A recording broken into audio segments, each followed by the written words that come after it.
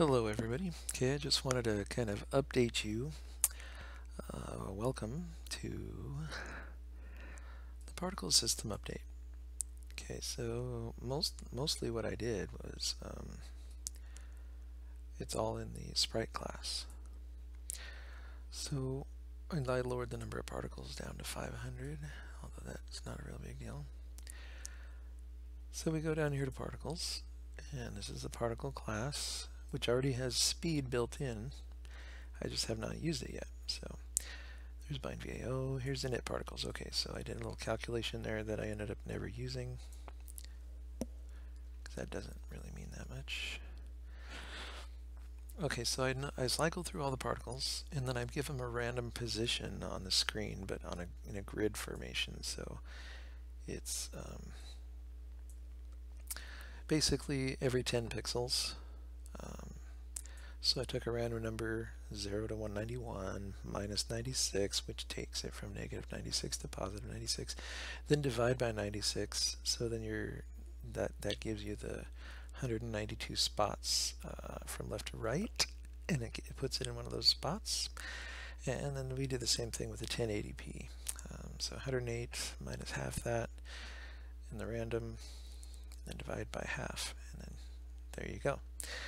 Then we just gave it a random color, and I changed to do something that I saw on one of my previous videos, and one of my previous source codes, I should say.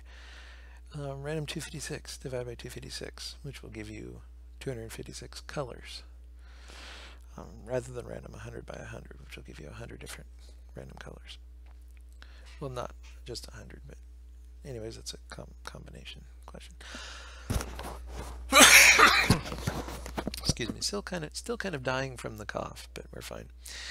And then I did random speed, up, down, or side to side. So this is up, speed x is 0. This is down, speed x is 0.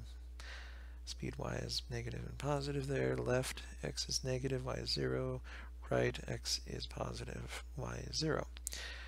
And basically in the update particles, all we do is draw there. In the update particles, we cycle through all the particles, add speed to the position, then we check for the edge of the screen or an intersection to change the speed, which we haven't done yet. So let's take that out and put that down at the bottom.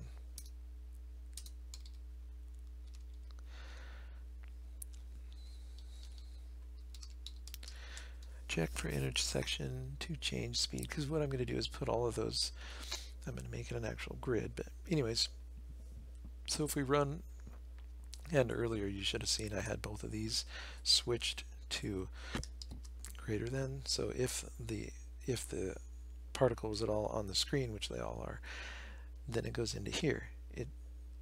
Keep in mind it just added the speed up here, so it's subtracting the speed down here, and then it's resetting the particle's position.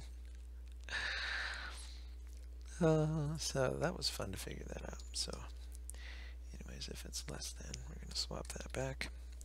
Anyways, let me show you what it does, and you kind of have to look to see that it does the grid.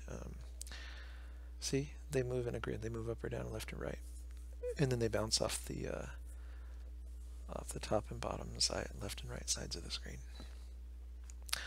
All right, well that was a quick video, but like I said, there's going to be much more.